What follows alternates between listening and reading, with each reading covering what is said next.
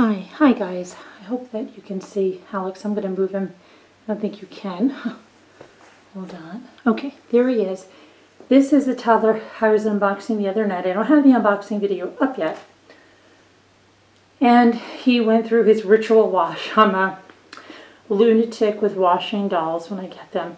So his hair comes off, I wash that. I wash him up with a variety of things. Wash all of his clothing. And so I dressed him up. I'm in my other house for like another 10 days before we move back to our main house. So I don't have many clothes here, and I'm really embarrassed because 5 kids, I have 4 boys, and this is the closest fit I could come to him. And this is 24 months on the Oshkosh short all, but the shirt is rather big. So he's going to have to tough it out until we get home and get into our entire stash of clothing and find something that fits. I have his original outfit and stuff, and that's going towards the wash, so we don't have that to use, but he's adorable, and he is the American version of my Oliver, which is Felix. And I don't know, Oliver, I don't call him Felix. Oliver may have one talking video in here. I have to do another detail, and I'm going to do one of them together because they are the same except for the coloring. Alex has blonde hair and really pretty blue eyes. And you can take a modified passy. And do you want to show everybody what you look like without your passy? Okay, and he's got similar looks, I think, with the mouth and everything to Kristen, who I call Christina. And, of course, to his brother, Felix Oliver. He's absolutely adorable. He's very, very soft, extremely soft. And he's got a full shoulder plate. I will upload the unboxing video, so I'm not going to go through all of his details because I had him completely undressed in the unboxing video, and it's just kind of long, so I have to go through and get it uploaded and everything. I'm just crazed because we're moving back to our other house in a few days, and there's so much to be done, so I'm a little bit nutty. But he's got beautiful blushing on his legs, and he's just absolutely adorable, and I'm so glad that Oliver has a little toddler brother, especially a fraternal twin toddler brother, because he had nobody. You know, he was in a sea of girls here. So he is just absolutely adorable. I just wanted to give you a sneak peek of him and let you see him. I'm going to upload pictures on the, if you're on Facebook, it's Masterpiece Doll Collectors. That's where I upload all my photos. I have tons and tons and tons and tons and tons of photos of my dolls on there. That's the only group that I post them to. So if you're a fan of Masterpiece Artist Dolls, please join that group. Just request to join and, you know, you'll be let in. Masterpiece Artist, I'm trying to think because we've changed it. Masterpiece, because it's Masterpiece first. Artist Doll Collectors. You'll see that Linda, there's one of the admins is Linda. Okay, then you're in the right group. There's only 2 Linda. So that's the right group. Masterpiece Artist Doll Collectors. That's good, right? Only had the group for a while. But I upload all my photos there and only there. I don't go in all the different Masterpiece groups. I do go in the different Masterpiece groups and look, but I don't upload pictures to any of the other groups. The only time I will upload a picture is if somebody in another group asks for something, or, you know, but it's sporadic. I upload all of my photos to the Masterpiece Artist Doll Collectors group on Facebook.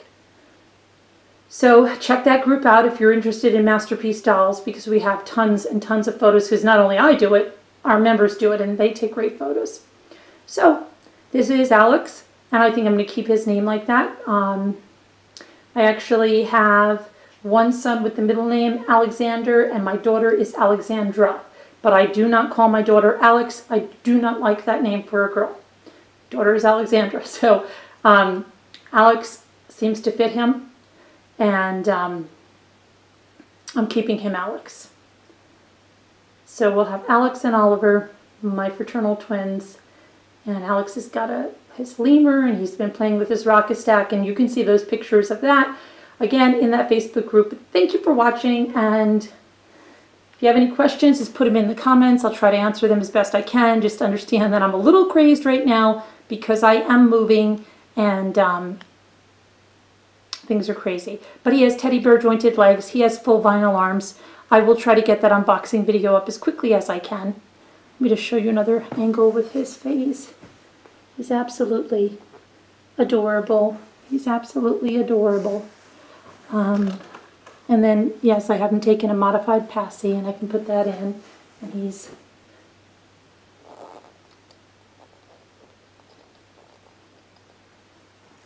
super cute. Super cute. So thanks for watching, guys. Monika Peter Leicht. Did I tell you that? Almost all of my toddlers are done by Monika Peter Leicht. I only have 3 that are not. Holly, Ginger, and Emily. All of my other sitting toddlers are all Monika Peter Leicht. And the exact opposite is very funny. Is for my full vinyl dolls, my 29, I only have 329. I don't really like the 29-inch size. I don't. I'm not a fan of them. I'm not a fan of them because I think the proportions are off. And I think they look more like a trumped up American Girl. They just don't look, I don't know. They look good in pictures. That's their one saving grace that I still have my 3, because they do look good in pictures. But in person, to me, they don't have the right proportions for a child of that size. So I'm so stuck on the toddlers, I really don't buy the full vinyl anymore, but I also only go up to 39 inches because I think the 44 inches and above, they lose that babyish, you know, I don't want preteen dolls, okay? Teenagers or tweens are hard enough. I have 5 kids. I don't want preteen or tween dolls in my house. I just don't like that, you know, to me. That's not, I'm more of a baby doll collector, baby doll, toddler doll. So once they reach 39 inches, that's the cutoff for me, because then their faces start to change. They get too old looking. And even though my son thinks it would be great to have a doll that's taller than him, because the 39 inches are like the same as one of my sons, but I said, you know, I just don't like it. I don't like their look. Their face gets too thin. I know a lot of people like them, but not for me. Favorite size is 34, 35 inch. Uh-oh, your pacifier fell. My Riley, my Shelley. I have Lacey, and I have the Sabrinas. Those type in the full vinyl doll. That's my preference, you know. Sometimes people go, oh, you know, don't get upset if it's not your preference, you know, that I'm saying your 44-inch doll is ugly. No, we all have different tastes. So you may hate the toddlers. You may say, I hate those toddlers. They take up so much room. I always hear that. I don't have room for the sitting toddlers. Really, how much room do they take up? I always wonder that, but I don't know. I mean, I don't know how much, you know, oh, I have to sit them on something. And I've heard so many stories about that for those that collect the tall. And then there's a lot of people that never try the sitters. And I tell them, you know, if you try the sitters, you'll be hooked. In fact, I was buying the all vinyl stand-up. When I got my first sitter, that was it. I bought a couple of other full vinyls, but it was after I got those sitters, especially my Sarah, that I lost out on any desire for the others. I was really afraid. I almost went to sell them all because I said to someone, you know, all I really care about are the sitters. But I'm glad I didn't sell them all. They're nice for different types of photographs, and I'm a photographer, so I love to take photographs. And so they're great props, if you will, or great to put with props, and they're fun.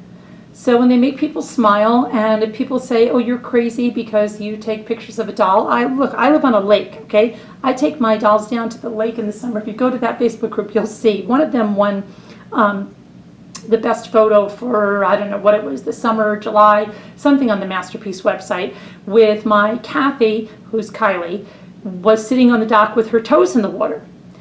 And believe me, I get more than a couple of looks from my neighbors. And you know what, I'm the kind right now that you know, I used to explain myself or feel that I need to explain myself, like, oh, I'm just taking this, or I'm doing this for a site. Because when I first started taking photos, I was actually a dealer, a masterpiece doll dealer.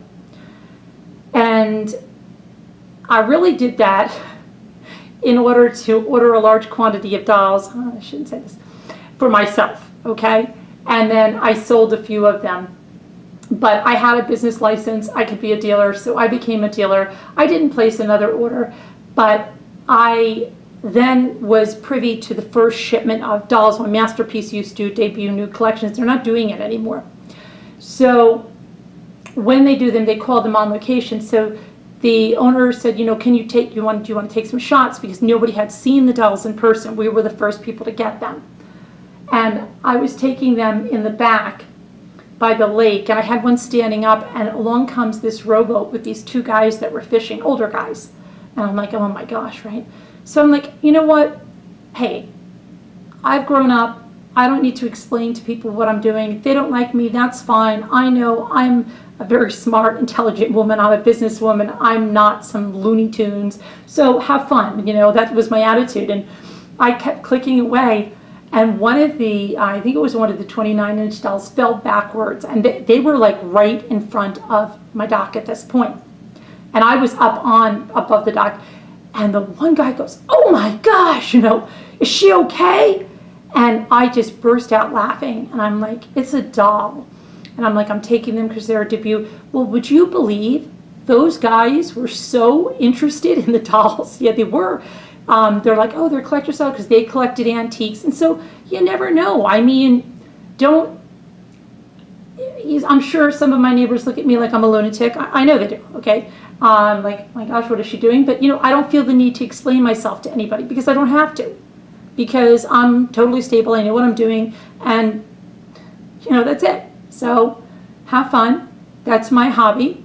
Guys collect cars and they go to Comic-Con, you know, conventions. And oh my gosh, and speaking of that, you guys, my daughter and my daughter is my oldest. So we binge watch all this stuff on Investigation Discovery. My husband's always like, are you plotting my murder? Yeah, okay. So anyway, we watch all this and it was hysterical because there's an Investigation Discovery conference in New York City, and that's where my daughter works, my oldest. So I have kids that range from, you know, graduate school level all the way down to second grade. Okay, my kids are spread out, but so anyway, yeah, what was I saying? So I said to my daughter's like, oh, you know, I might go there. I'm like, oh my gosh, that would be so up her alley, because one time she went to Walmart and she was with me and she picked up a shovel, duct tape, trash bags, and like some chain. And she just put it on the register because that, I don't know if you watch Investigation Discovery, that, and rat poison. And then before the lady got to it, she goes, oh, I had second thoughts, and she threw it back in the cart and ran with it. But that's the kind of stuff that we do. We're jokers. But we like that kind of stuff, that true crime. I mean, I can watch trials and things. We were watching the thing on Casey Anthony, Jodi Arias. Don't get me started.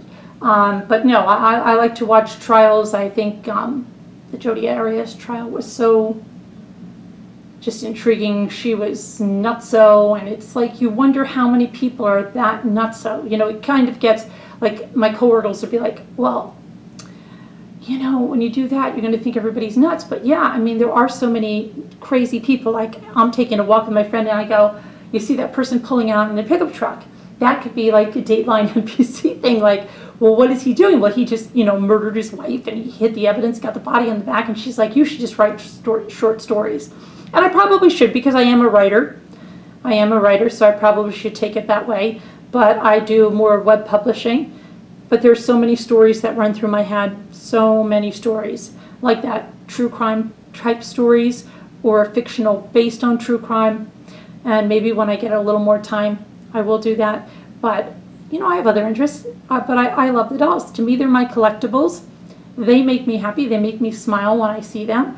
And I think it's just because they remind me of having 5 children at the different stages they were in. It's not that, you know, I'm deranged and, you know, there was a movie, I'm going on and on. This should be a podcast, right? You really should. Invisible Child, and I remember watching it with my son, who is now in his 20s, early 20s. And we were watching it. He had to be in first or second grade, and it was with, which I can never believe, Tom Hanks' wife, Rita Wilson, and it was a Lifetime movie. It was called Invisible Child. If you have not seen that, you've got to cue that up on YouTube or something. Do yourself a favor and watch it, because that is the most bizarre movie. The woman actually 100% believed she had an invisible child. She really did. And she had other children. She had other children in her home. She had a husband. They had a nanny. They were in a very well-to-do house. And one morning she just got up and she was like sterilizing bottles. And everybody played along with it. That was the thing. And it was so real to her that she would go to the back-to-school nights, you know, to meet the teachers, and be like, why isn't there anything up? I forget what the girl's name was, you know, by Amy. Where are Amy's drawings? And the husband would be like, oh, don't worry. No, I want to talk to her teacher. And he'd be like, no, let's, you know, not worry about that right now, honey. And then she thought she lost her at an amusement park, and she was describing what she was wearing, and she went to the restroom with her, and there was this long line, and people were looking at her like she was crazy, and there was like, nobody's in there. And she's like, what do you mean no one's in there? That's my daughter in there. And yeah, it was nutty. If you have not seen that, you should. But my son and I were laughing. We talk about it till this day, okay? It's like, I just can't even believe, like, Rita Wilson read that script and was like, yeah, I'm going to take this role. I don't know. I mean, and it was also had the guy from Titanic, the architect. He was in it. He was the husband. So yeah, Invisible Child, check it out, Rita Wilson. And I am going to stop, and thank you for tuning in, and I'm sorry for my big long rant. I don't know where I've gone on this, and well, thanks guys. I will talk to you later. Bye-bye.